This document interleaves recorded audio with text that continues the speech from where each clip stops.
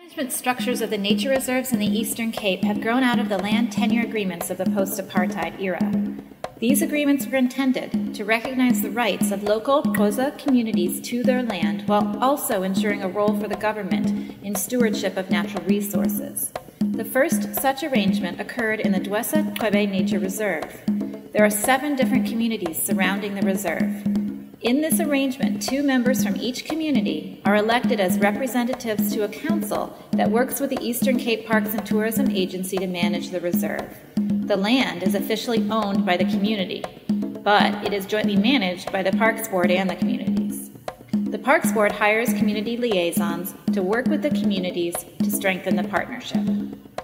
The challenge of the community government partnerships include the representation and balancing of the different community needs. You are responsible for the communities agreeing and making decisions together. So how do you manage the different goals? Each of the communities has its own wishes and goals, and they don't always agree, right? So you have to go to each community CPA and say, what do you want? How can we help you? You, number 1, number 2, number 3, and all that. And then you have to find a way to help them all, or one at a time, or how does that work? Well, does it? To whatever has been agreed upon. If we come to negotiations with parks, because we as the elected members we have got to negotiate with the leaders of the nature reserve, which is where we are now. And then what happens? The leaders here have, we want this. Yeah. And then each CPA says, no, we want this. Yes. Right? What happens now, as I have said, these 2 members, these 2 trustees, we call them trustees, that are forming up that legal entity of Dwesa Xwebe Land Trust. Then these 2 members, they are the ones that are supposed to go to their respective CPAs and report what has been agreed upon and report back to the CMC if their communities are not feeling happy about the decision that has been taken.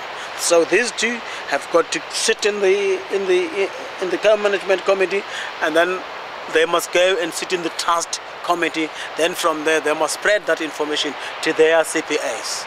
Then they must come back and report to the trust that they were not happy. Right. Certainly they're coming back to the CMC to say that we at that CPA, we are feeling that the decision that has been taken is not the right one. It's not helping us. Then it's not going to help us. We think that the decision must be this and this and this. Among the 7 communities, 2 are on one side of a large river ravine, and 5 are on the other. Though all are Xhosa, these communities have unique cultural practices and norms, and different relationships to natural resources in the area.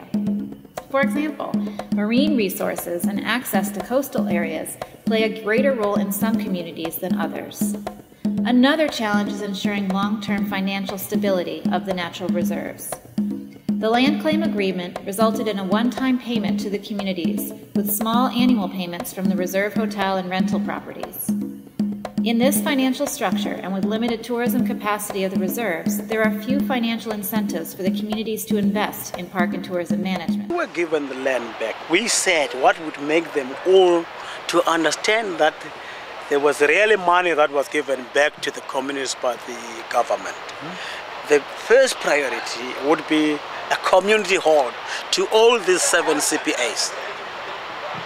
Then they identified some of the projects that they needed to happen in their areas, but those we could not just rush into them until these community halls we were talking about had been finished. And then later we would see if what is the next one that can be taken up. Finally, given threats from poaching and overharvesting, access to the reserve is limited, fostering tension among stakeholders. Further north from Dwesa Xwebe is another reserve called Umkabati. This reserve is also co-managed between the communities and the Parks Board. Yet the agreement was developed later than in Dwesa Xwebe and has a few significant differences. Perhaps most significant is that the land claim provides for a more consistent annual revenue stream to the communities from any tourism in the reserve.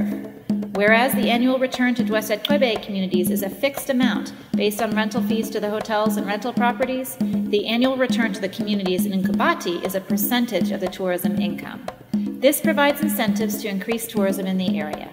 In addition, access to natural resources is somewhat more fluid, with greater opportunity for limited resource use, educational activities, and job training activities. Neither management structure is perfect, and both represent land management experiments for involving communities into resource management and resource decision-making. They offer a fundamental opportunity to explore the sustainability of socio-ecological systems.